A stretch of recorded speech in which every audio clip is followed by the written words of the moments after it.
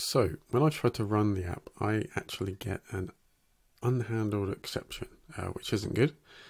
But Visual Studio gives me some information about what's going on here. Now, actually, the reason I'm having this problem is because I have ASP.NET Identity set up.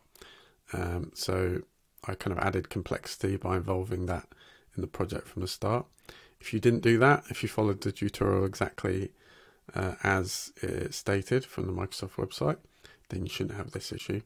But just as a learning opportunity, the way I solved this issue is to look at the details of the error first. So if I click on View Details, it kind of gives us some more details here, but essentially this is the error.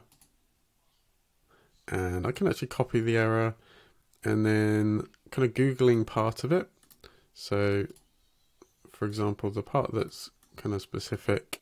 So really it's this, the entity type, identity user login requires a primary key to be defined. So if I just Google that, I'll come up with some results. Now there's a Stack Overflow page from at this point in time over 6 years ago, maybe not a good option. There's a more recent one from 2020.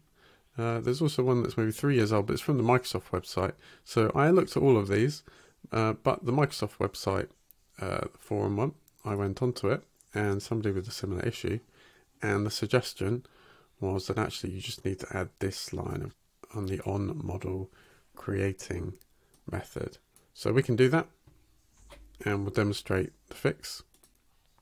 So we'll close this Visual Studio window, we'll hit stop. Let's clear our output console just to keep things tidy. And then what we can do is in program.cs. Actually, no, it's not in program.cs. It's actually in our application DB context file that we need to add this change. And there we can see our on model creating method. So what we need to do, we need to add in this line of code as so. And let's hit save. And now if we try rerunning the project, let's see how we get on.